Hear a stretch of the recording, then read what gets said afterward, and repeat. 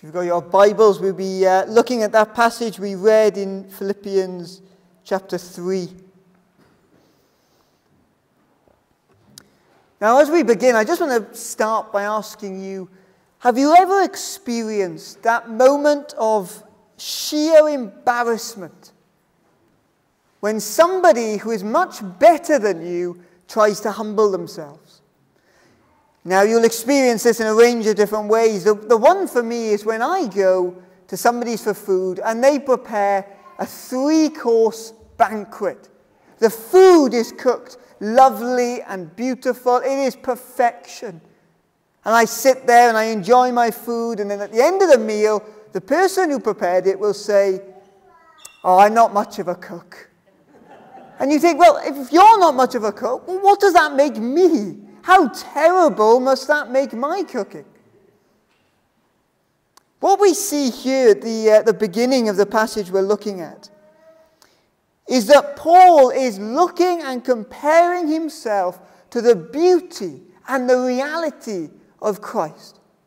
Paul is looking at the wonder of the resurrection that is to come, and Paul comes to this conclusion in verse 12. "Not that I have already obtained this, or am already perfect, but I press on to make it my own, because Christ Jesus has made me his own." Paul is admitting here that he's not perfect. The great missionary Paul, the apostle, the one whom Jesus himself appeared to at his conversion, the one who has established churches. This Paul is saying, I'm not there yet. I've not obtained it yet. I'm not perfect yet. I'm not there yet. I've still got more that I need to strive towards. Paul is saying that in his Christian life, he's not mastered it. He's not the expert. He's not perfect. He's not content or satisfied with his current state. Paul is going to press on. Paul is seeking to grow and develop in his spiritual walk. Paul is willing to put in the effort and the work to grow and to live for Jesus. Paul seems to be implying here that his heart's desire is to be more like Jesus. His heart's desire is to be complete and fulfilled in what God has called him to be. But he's not arrived yet. He's not in that point of perfection. He has not mastered the Christian journey. I meet a lot of people and they'll say, "Oh, are you a practicing Christian?" And they'll say, "No, I've mastered it. I'm an expert Christian." Paul isn't deluded by any arrogance like that. Paul admits that he's not perfect, that he's not there yet. But through God working in him, his desire is not to stand still. His desire is not to tread water. He's not just happy or comfortable where he is. But Paul's desire is to press on in his faith, to keep on going. And there's a lot of sports analogies that are littered throughout this passage as Paul is pressing on in his faith. He is striving to be more like his Savior, Jesus. And so why is Paul going to press on? That's the big question. Paul has said, I'm not perfect, I'm not there yet, I'm going to keep on going. I'm going to press on, which is a word that exhibits exhilarance and effort and work. Paul is going to work in his spiritual life. Paul is going to not be passive in his walk with Jesus, but he's going to commit himself wholly to the gospel. But what is his motivation? Now, every athlete needs a motivation, don't they? When you are putting your body under such pressure, when you are enduring such great pain and effort, you need something in your mind to remind you, why am I doing it? Why am I putting myself through this? Well, what's Paul's motivation? I think Paul's motivation the thing that is keeping him, the thing that will keep him through every struggle and trial, I think it's the end of verse 12. Because Christ Jesus has made me his own. That is what Paul reminds himself. The reason why he continues to have an all-out pursuit for Jesus Christ is because Christ Jesus has made me his own. Paul's motivation is the triumphant work that Christ has done. Paul's motivation is the power and the blood of Jesus. Paul's motivation is not in himself or what he can do. It is in what Jesus has done for him.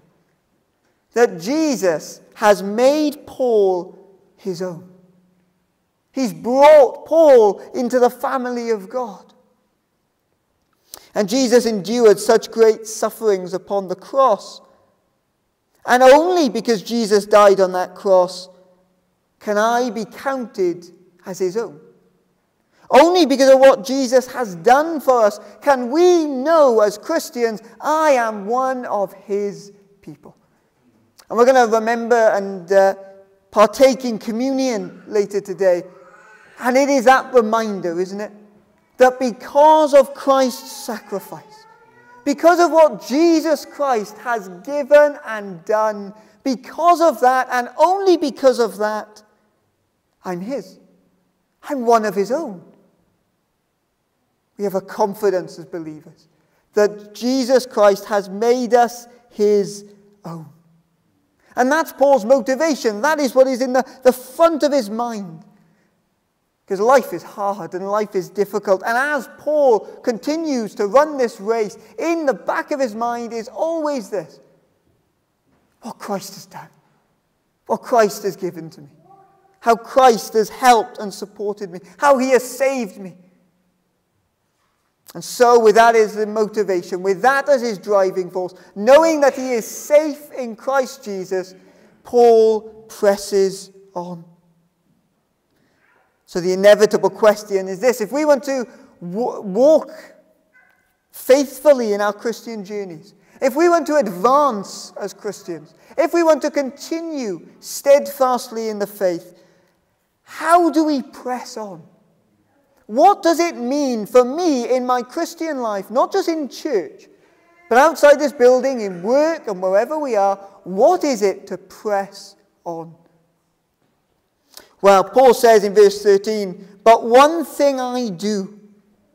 And from this thing that Paul outlines as his goal and his focus, really I've pulled out 3 practical things that we can do. And so what I want us to do this morning is simply look at 3 things that will help us to press on with our faith. As we continue to live for Christ who died for us, these are 3 things that Paul identifies. And the 3 things we're going to be really thinking about today are forgetting, straining, and pressing. This is what Paul outlines that we are to do as Christians. And all 3 of these are an illustration of running. They're all, if I can put it that way, verbs. They're doing words. They're things that we are called to do. My first point is forgetting what's behind. Verse 13, Paul says, but one thing I do, forgetting what lies behind. Now, forgetting what lies behind can often be a hard and difficult thing to do. But here is the reminder that instead of dwelling and being focused and being dictated to by the past, we are to look forward. We are to forget the past. Now, believe it or not, and some of you probably won't believe it, but when I was younger, I used to be a swimmer. And I was quite good at swimming, and I would compete in competitive races. And I'd be in the midst of a race, and backstroke was my preferred stroke because I got to lie down, and I enjoyed that. And so I would be doing backstroke. I'd be lying down. I'd be putting my all into it because I wanted to win that race. I wanted to be the victor. And then as I was giving everything in that race, a little thought popped into my mind. A curious thought. And I wouldn't be able to get it out. And the thought was, how close are they to me? How far are they to me? And so what I'd do is I'd be lying down, I'd be going as fast as I can, and then I'd lift my head up and I'd have a look round. And in that moment, they'd have overtaken me. That split second of looking backwards, it cost me a lot of races, much to my parents' displeasure, I'm sure. But I could not help myself but look back. And as I looked back, my eyes were taken off where I was going, off the finish line. And I'd lose. I'd forgotten where my goal was. I was so busy looking backwards that it cost me the race. And Paul makes it clear here that we are to forget what lies behind. Now, I want to make this very clear. Does this mean that we should not learn from our mistakes? The past is in the past. Ignore it, forget it. Don't bother learning from it. Move on with your lives. It's all forgiven. It's all dealt with. It's all good. I don't think that that is what Paul means by any stretch of the imagination.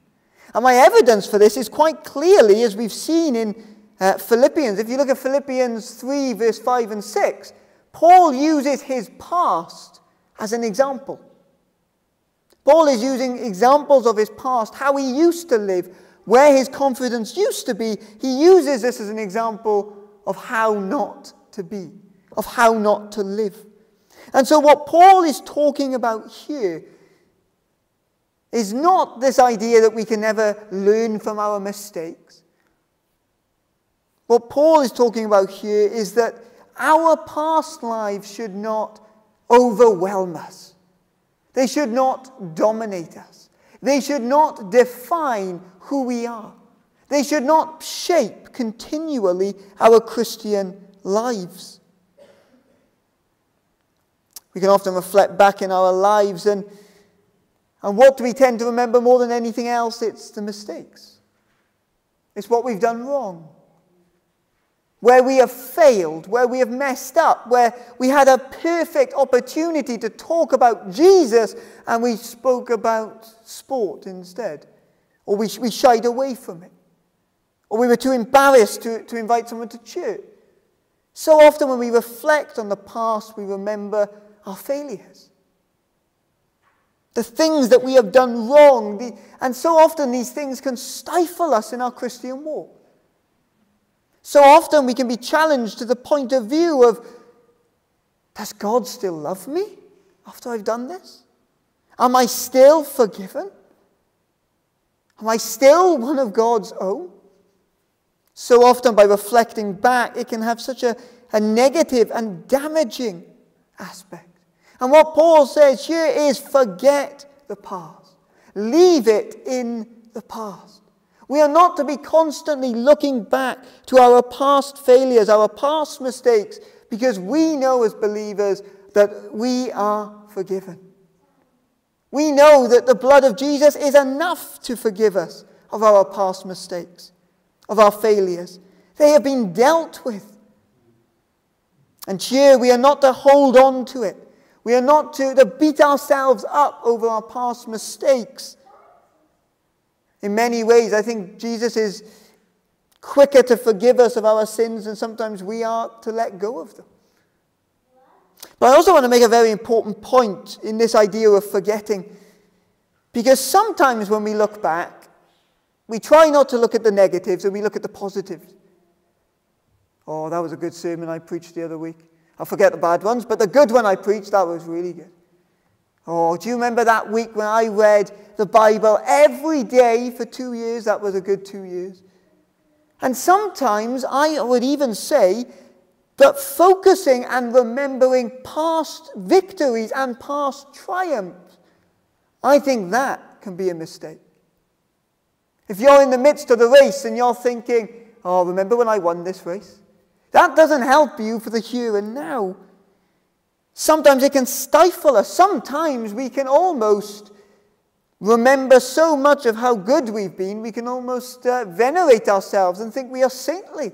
And we forget the need that in the present moment we need God.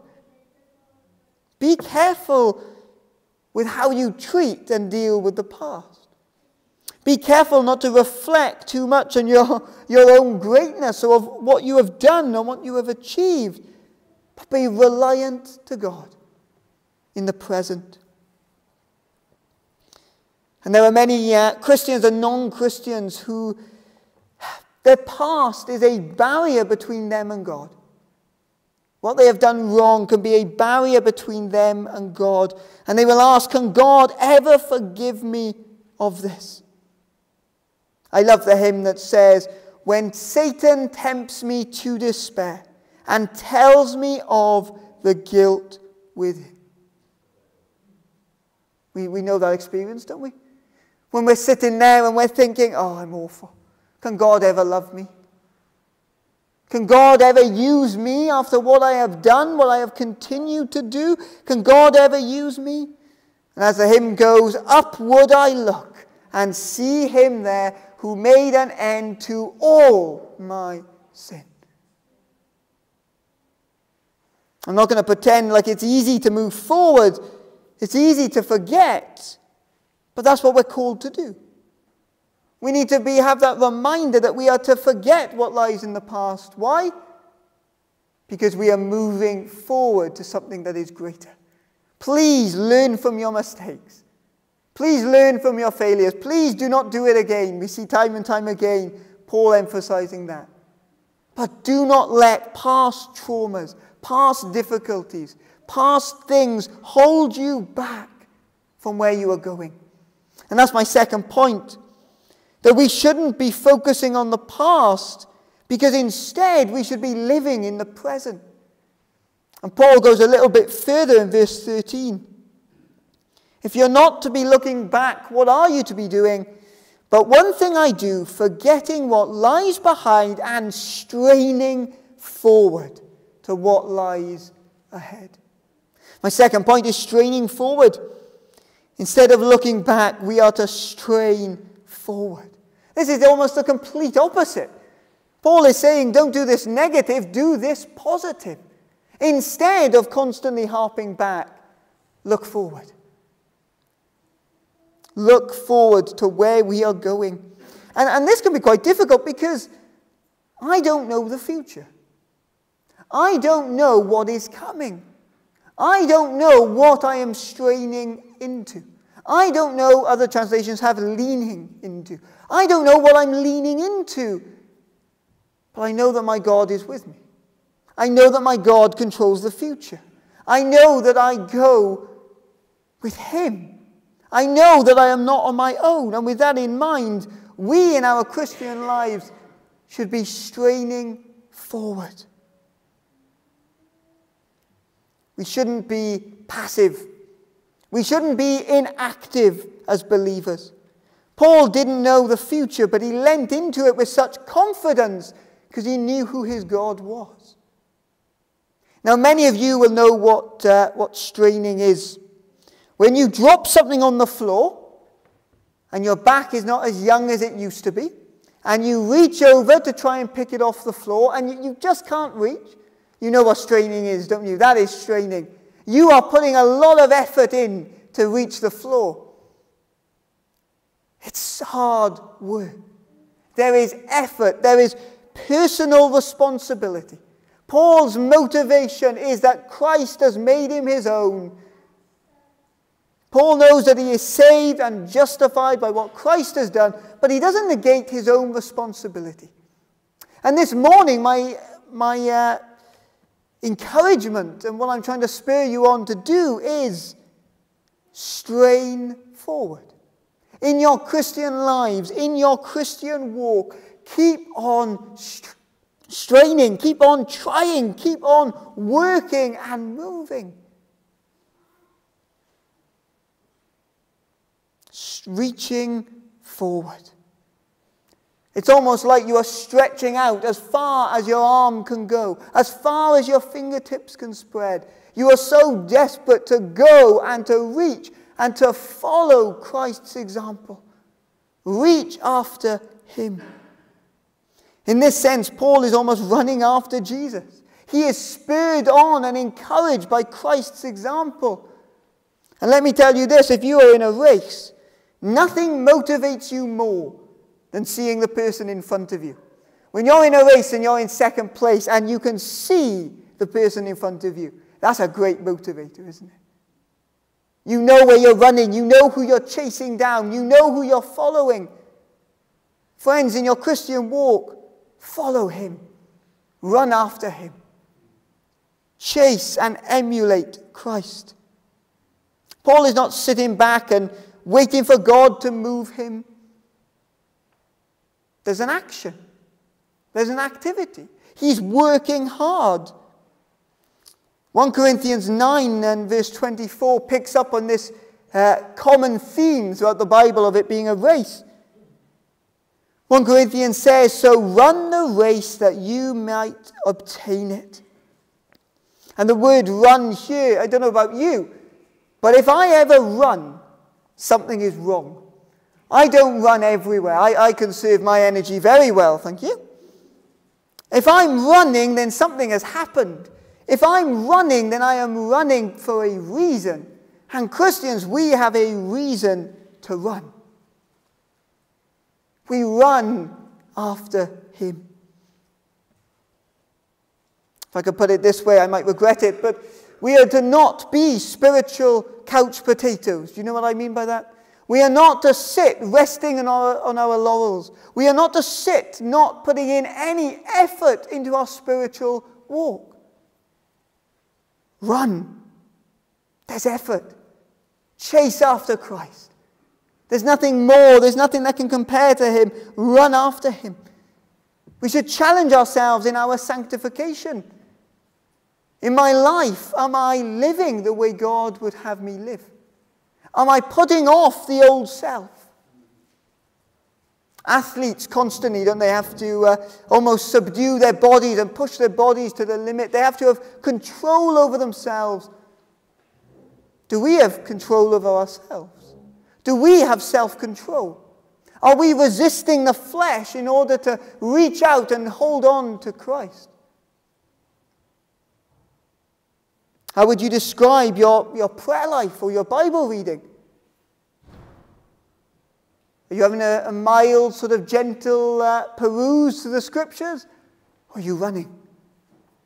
There is an emphasis here that in our Christian life, we are on a journey. We are traveling. And it is hard work and it is difficult. Are you straining yourself? But the final piece of practical advice that we get is how can we press on in our faith? Well, we get it from verse 14. I press on towards the goal for the prize, the upward call of God. I don't think in our Christian lives we should settle for middle of the road. I don't think we should settle in our Christian lives. I think we need to be very careful not to be lukewarm as believers. We need to be running to him. We need to be putting in the effort and the work, and there is nothing that motivates us more than this idea. My third point is pressing towards the goal. You think, it's so hard to read my Bible. It's so hard to be a Christian in my workplace, in my environment, in my family. It is so hard. It's so much work. It's so much effort. There's so many difficulties and hardships that are standing in my way. Is it worth it? Is it worth pursuing God with every fiber of my being, with everything I've got? Is it worth it? Well, I have to be honest, I have never seen an athlete coming up to the finishing line and say, you know what, I'm going to take it easy. I can see the finishing line. I can see where I'm going. I'm going to take it a little bit slow. Athletes conserve their energy so that when they see the finishing line is nearing, they give everything they've got. I wonder, are we in our Christian life crawling towards the finish line? Or are we straining after it? Are we pressing on?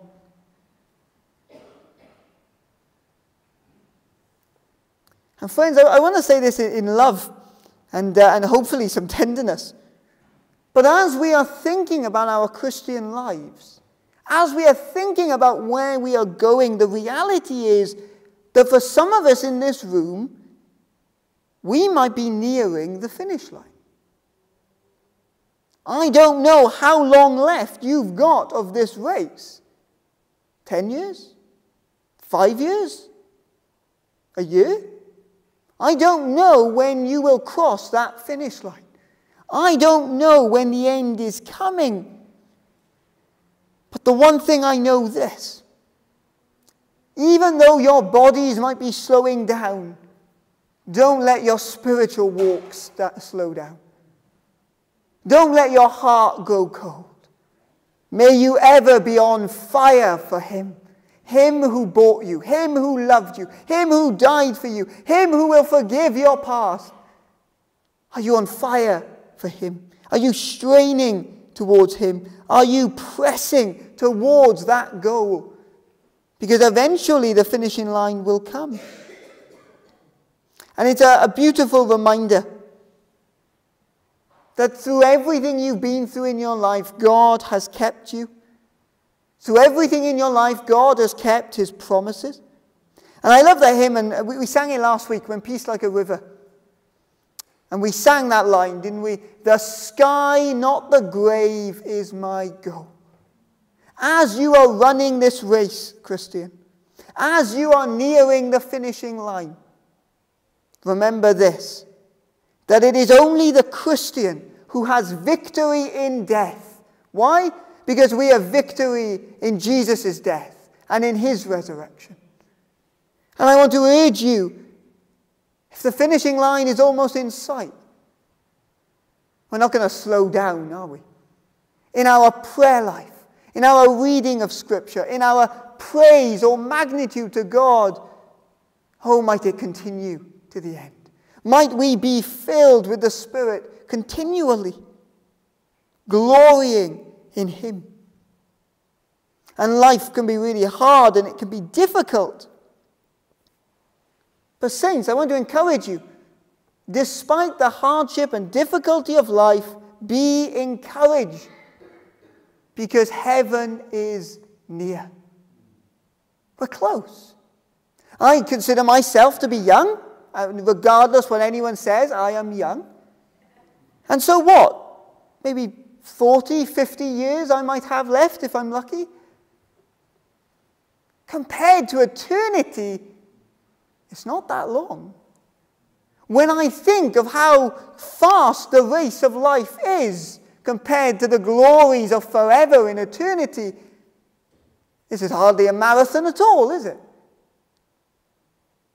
It is a reminder that in the grand scheme of everything, there will be nothing that compares to the goal, to the prize.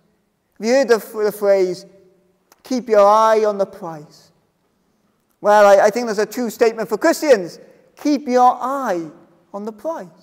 As we are nearing the finish line, whatever stage of life we are in, many of us do not know the future. We don't know what's around the corner, but I know this. For all who are trusting in Jesus, heaven awaits. Glory awaits. The sky, not the grave, is my goal.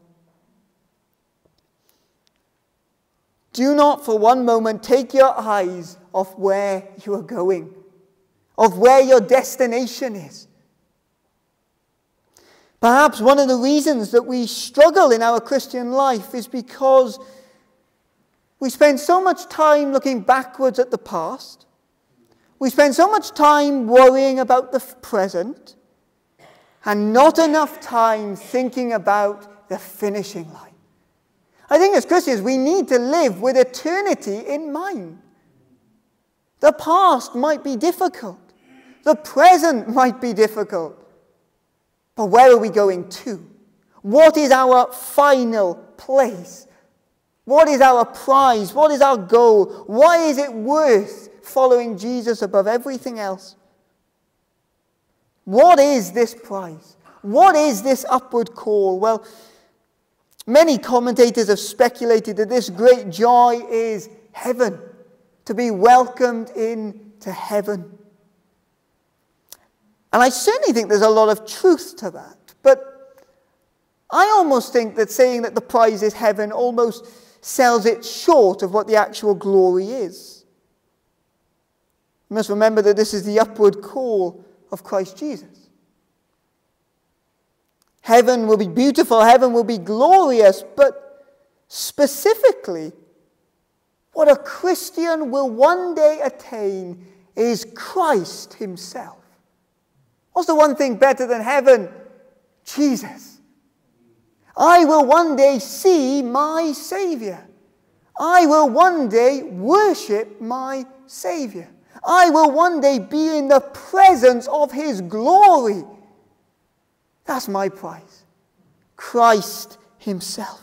To be with the one who has made me his own. It's worth pressing on. It's worth keeping on in our spiritual lives. I love the hymn, "When we all get to heaven, what a day of rejoicing that will be when we all see Jesus." For me, that is the great prize that we are running. And we are not yet at the finishing line. We don't know how far we are, but we're further back. But the reminder is, do not look to the past. Do not look to the present. Look and remember, one day I'll see him. And 1 millisecond, not that there will be time in heaven, but you know what I mean. One glimpse of my Savior. One glimpse of Jesus Christ. And all the pain and stress and worries will melt away. It will all be worth it when I reach the finishing line. All of the straining, all of the reaching, all of the pressing, all of it worth it when I see my Jesus. I have never seen an athlete stand on the podium with all the cameras and all the cheering being presented with a gold medal. I've never seen an athlete go, "It's a bit small, this gold medal, isn't it? I thought it'd be a bit bigger. Is this it? Is this what I've worked all my days for? Is this what I've dedicated my life to? Is this it?" Every time an athlete receives the gold medal, it is the best moment of their life. How much greater will it be when we finally attain the resurrection? How great will it be when we finally claim the prize, the upward call? Whether he returns or whether we die, whatever means in which we meet him, for all who are trusting in Jesus, I'm going to see him. I will see the one who made me his own. Do you believe that this morning?